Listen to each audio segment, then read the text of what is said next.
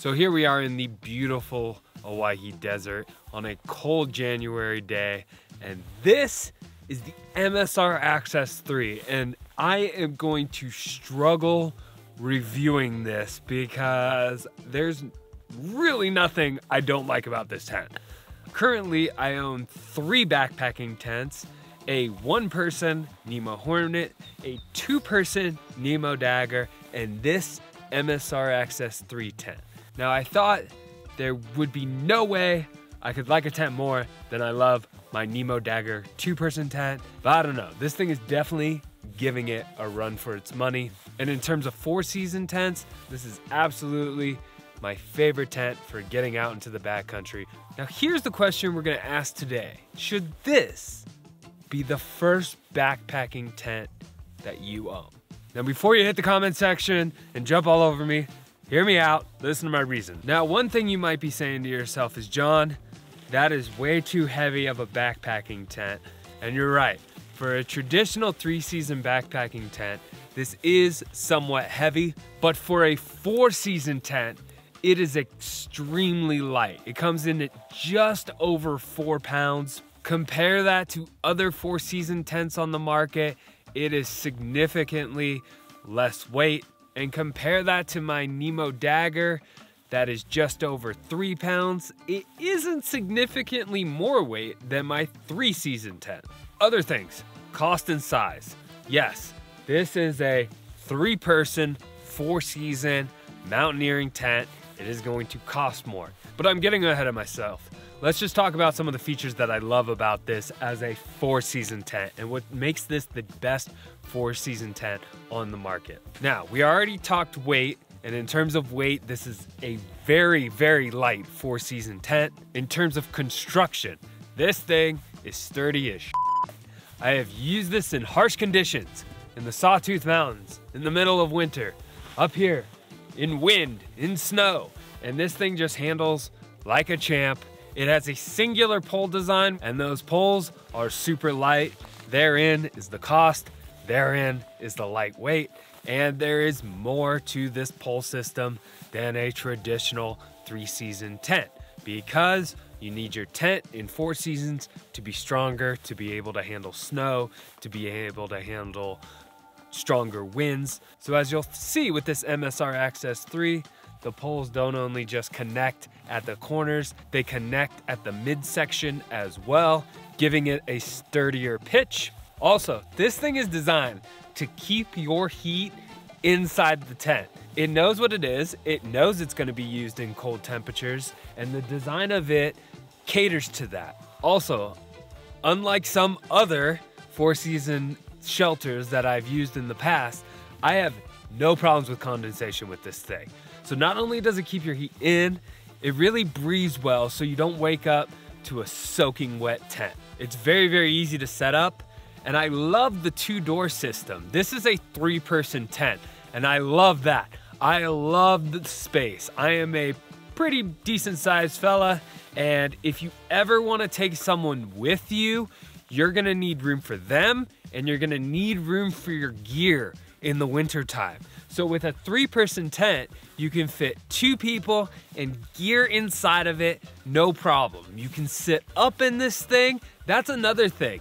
In the winter time, there is a lot less daylight. So you end up spending a lot more time in your tent. And for me, someone who actually wants to enjoy my time out here, it's really nice to have that extra room where I can sit, I can hang out. Hell, if I had someone else in there, we could play a game of cards in there, no problem. Just sit there and be fine. I love that extra space. And with the 2-door system, if you have another person in there, you don't have to climb over people to get out of the tent at night to go to the bathroom, or if you're the first one to wake up. It would really suck if there was only 1 door to this thing and you were at the far side of that door, and to get out at night to pee, you had to climb over gear and another person to get out. MSR thought of that. There's a 2-door system. That is super smart design. I love it.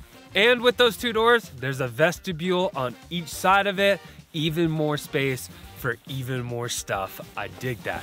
Your big honking boots that you wear in the wintertime can go right outside your door. There are plenty of places to guy line this out for those extra harsh conditions, and it's got plenty of pockets and nooks and crannies that you can store stuff in. If I have one knock on this tent, the only knock is that they are really trying to save weight, and the stakes that come with it don't have any line or anything to be able to pull them out. So you can easily lose one of your stakes if you pound it in too far. Come on, MSR. I mean, put a few guy lines in the stakes so I can pull them out. It's not gonna be that much weight. It's fine. It's fine. You're already light enough. All right, so back to my original question. Should this be the first backpacking tent you buy? Okay, maybe, maybe not. First of all, you need to ask yourself, do you like backpacking?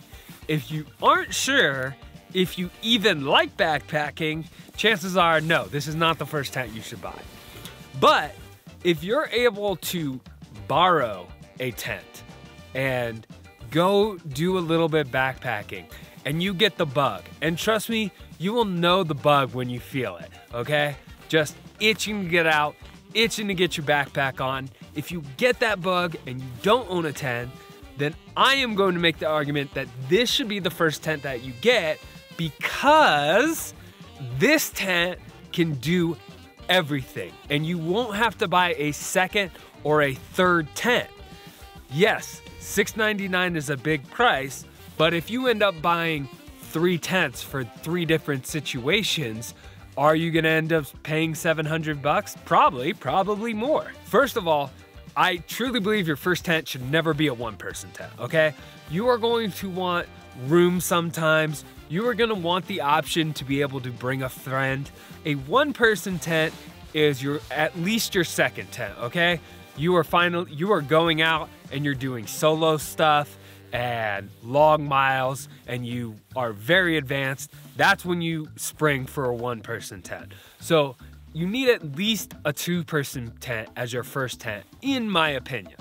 Now, this is a little bit bigger than that. This is 3, but even so, even more room. You are definitely going to be able to fit your girlfriend and her dog, or your wife and your 2 small children in this thing.